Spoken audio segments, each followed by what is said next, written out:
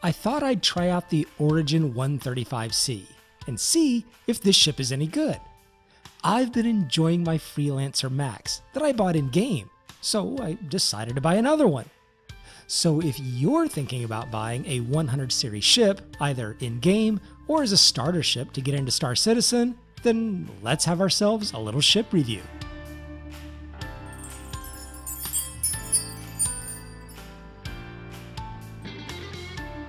I am on a little bit of a roll with my Freelancer Max, using it to take my refined mining product to the market, building reputation with delivery box missions while simultaneously trading some goods. It's just been so good. But I've also kind of been wanting a smaller runabout ship, something that accelerates a little quicker, something that can land maybe just outside the outpost door, and maybe something that can execute those delivery missions more efficiently. Maybe. And I've got to tell you, I think my hunt might still be on. Now, to give the 100 series ship a good try and not just rent it for 24 hours, I went ahead and bought it in-game and decided to get the 135C, the cargo variant. I'm not sure I have a real great reason for that, but I like ships with more utilitarian potential than fighting potential. I might change my mind on that as the game progresses, but that's where I'm at right now. Before the wipe, I had an Origin 315P, and I loved it. It wasn't a fighter, but it had decent firepower, a roomy interior, a bed, a sink, a gun rack, and what seemed to be a little future spacesuit rack. It was pretty amazing and held 12 SCU of cargo. But I wanted to try something different, so the 135C it is. Now, I want to like this sleek little ship, but after getting into it for the first time, I couldn't help but feel it was a little tight on the inside. I'm probably asking for a lot, and I was making a comparison to the 315P, but it's fair to do so. Both the 315P and the 135C are the same price when bought either in-game with earned credits or for real money. So that alone set my expectations for this ship, and I realize it's a different ship and of a lower tier in the Origin series, but there's still a value factor there. It's not the only thing, but it's certainly a factor. In terms of entering the ship, I like the idea of having a short series of steps to get in and out, rather than always having to go through a door opening animation.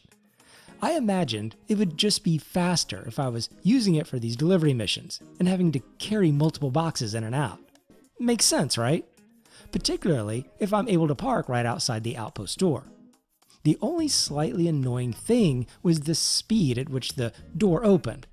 I'm sure this is something the developers can speed up a little bit, and it's not a huge deal.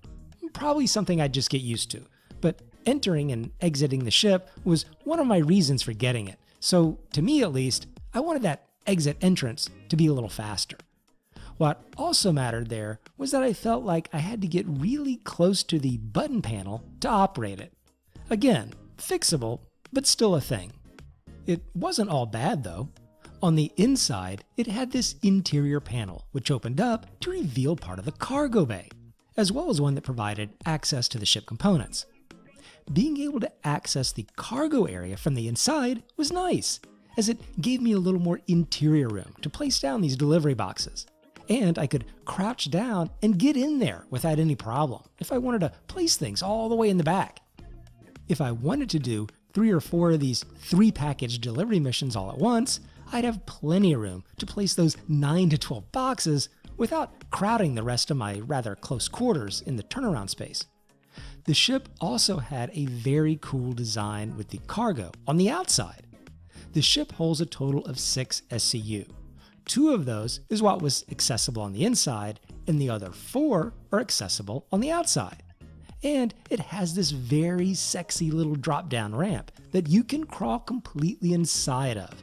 Then close the door behind you. It made me think you could smuggle a couple people back here, if that's never a thing in game, but even without that, it meant you were always assured of having those 4 free SCU, even if you packed boxes on the inside.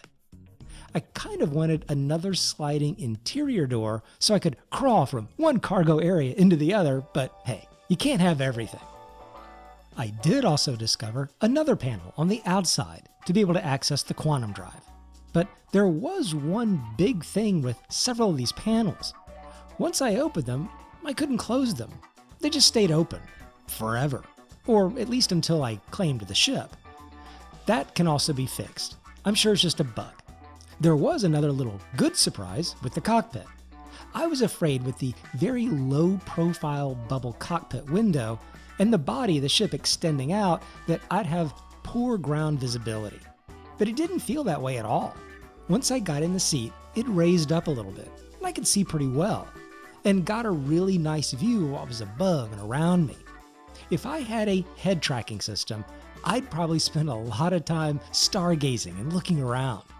Now the 315p I had got excellent fuel mileage, and this 135C should get the same, because it has this advertised air intake scoop system that regenerates some fuel as you go.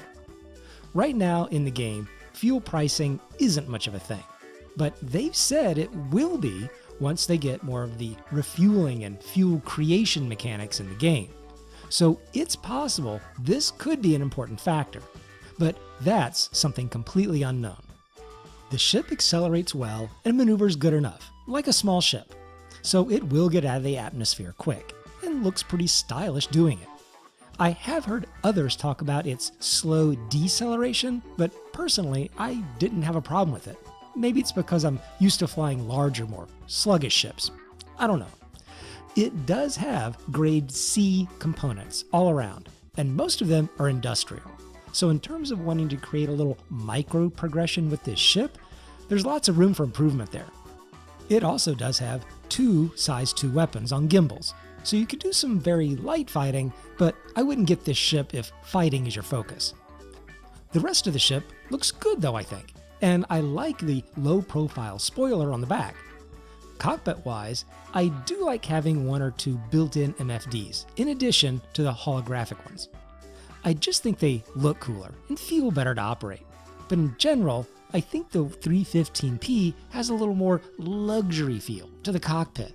In fact, I kinda thought the whole interior of this ship seemed to be missing a little bling for an Origin ship. If it needed to be a little bit more sparse on amenities, then I'd like it to have some RGB lighting or wood trim, something that makes it feel expensive, even though it's the bottom tier of the Origin ships. So what do I think about the 135C? Well, it did what I wanted in making faster deliveries. The open stairway for ship entrance was convenient, even though it does leave me open for hijackers. The interior cargo area stored my boxes, and I was able to haul a little extra cargo to add on 1,000 or so cash with each mission completion. There were a few odd bugs that happened with the ship, but with the adaptive intake system, I wound up using 0 hydrogen fuel, even though I was burning the engines a fair bit. It has some nice features, but I just can't get past the price for value aspect. Right now, the way it's priced, there is no way I could really recommend getting this ship. If you were looking at that Origin sleek look and good cargo, then I'd have to say the 315p gives you a lot more ship for the same price. In fact, currently looking at ships that are priced at that exact same price point, even the Reliant Core might nudge out this 135C. Particularly if you and a companion were wanting to fly in the verse in a couples ship. Do I regret buying it in-game? Not really, as it gives me more variety in my little fleet, and I will keep flying it because I've found that sometimes it takes a little while for a new ship to grow on me. But I'll also say that I think I'm gonna grab a C8X Pisces. It's a lot cheaper to buy in-game, and it'll give me a nice comparison to this 135C as a runabout ship. Yeah, I know, I should probably be saving up for a Caterpillar or Hercules for big cargo running, or even a Rock at some point. But for right now, I'm enjoying this little tour through these smaller ships, and I'm still pretty enamored with my Freelancer Max. I'll keep giving you a little rundown of some of these ships I'm progressing through, and also some feedback about where my reputation building has led me. Till then, take care, and I'll be talking to you later.